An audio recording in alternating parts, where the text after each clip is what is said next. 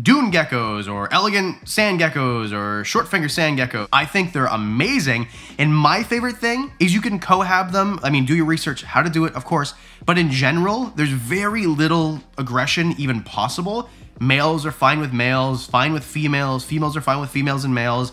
It's really interesting because most of the time I would tell you to never cohab most reptiles. These guys are different. And they're super tiny, so you could keep maybe a trio in a 10-gallon enclosure, which is unthinkable. I wouldn't even say to put one, say, crested gecko or one leopard gecko in a 10-gallon enclosure. Meanwhile, you can keep a trio of these guys. And you can even keep a bigger number than a trio if you have a big enough enclosure. What's really cool also, that is kind of breaking the norm of most lizards that I talk about, is if you want to keep them on sand, washed play sand, you can. Very little risk of impaction, because in the wild, they're actually found on loose sand dunes.